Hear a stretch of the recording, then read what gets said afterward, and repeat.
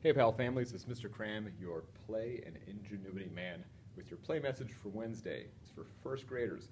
I've got these science standards behind me, and I've paraphrased them, but in short, what they say is first graders need to be able to understand the patterns of day and night and observe the objects that move across the sky, the sun and the moon.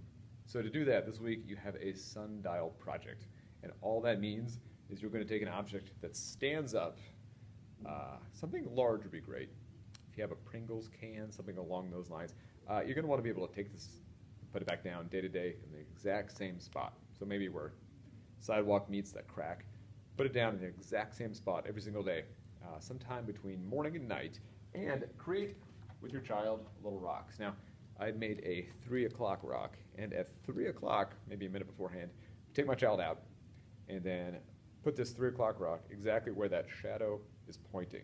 And the more rocks you can do throughout the day, the better. If you only have 2, that's awesome too. Because what I want them to see day to day is the reliability of the sun's shadow being cast. And the sun moves the exact same way pretty much every single day.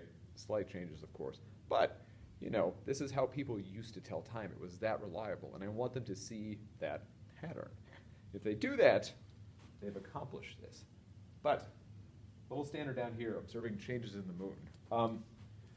If the internet is to be believed, the 26th is going to be what's called a new moon, which means no moon. It's like dark. I mean, it's there. We just can't see it. And the 27th, I think we're going to get small slivers. It's going to be a waxing moon. And if they could draw that, that would be amazing. Come out the next day, see if they can find it. That waxing moon is going to grow a little bit every single day. And if they can observe that, it's fantastic. Have a neat conversation about the lunar cycle, about months being about 30 days, because that's how long it takes for the moon to wax and then wane. So anyways, if you can do the sundial, if you can do a few observations of the moon, you've actually accomplished quite a bit, and I thank you for that.